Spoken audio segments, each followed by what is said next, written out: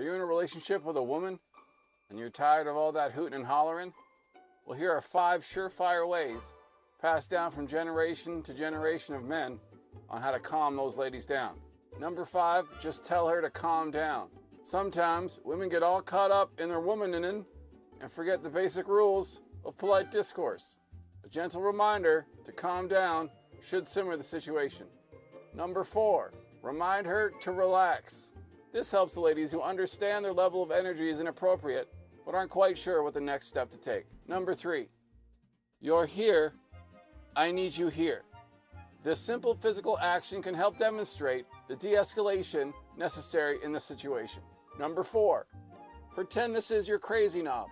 We need to turn it way down. Again, just another physical demonstration to show them the proper path.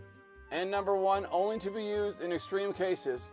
You're acting like your mother, and this world doesn't need 2 bitches that crazy walking around. Just use these 5 simple methods, and you'll never have an out-of-hand lady again. We'll see you next time.